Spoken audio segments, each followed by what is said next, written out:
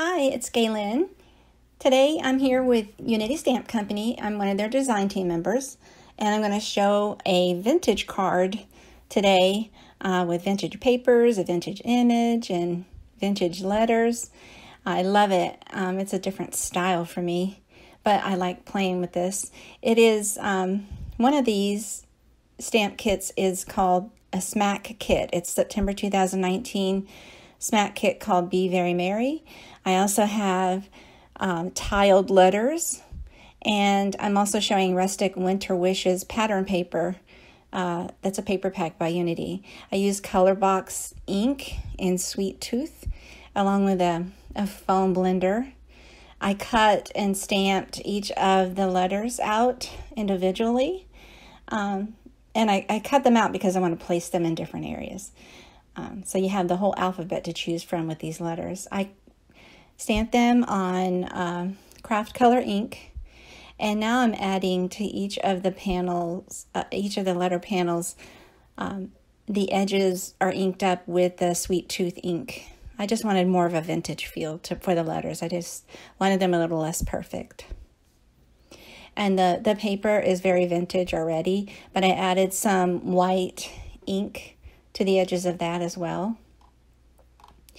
And I trimmed that panel to fit on the card base, on the card front.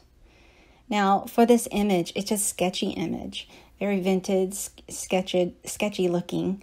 So I added various colors of Copic markers.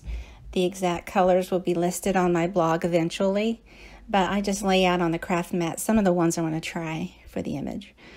So this girl, I just layered, light to dark and then back again to light again with color.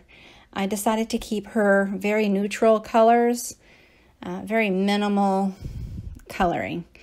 I decided to keep it more skin tone and beige colors.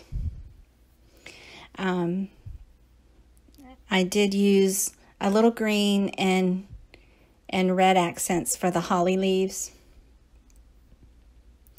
And so just to speed up the coloring a little on this. So after I colored her in, I decided that she would fit better on this panel along with the letters if I did cut her out. So I did some fussy cutting, and I just cut her out so that I could add some foam tape to her to have her pop up a little bit off the page. And so she's going to be placed on that front panel along with the letters. That's going to be eventually a holiday sentiment. So after I fussy cut her, I actually added a bit of tan outline around her because the white, I didn't want the white to show up so much with all the vintage looks. So I trimmed her to fit the card front. I adhered all the letters and the paper panel with clear double-sided tape. And I placed the letters where I think I might want them to be and to see if she fits on there with the letters.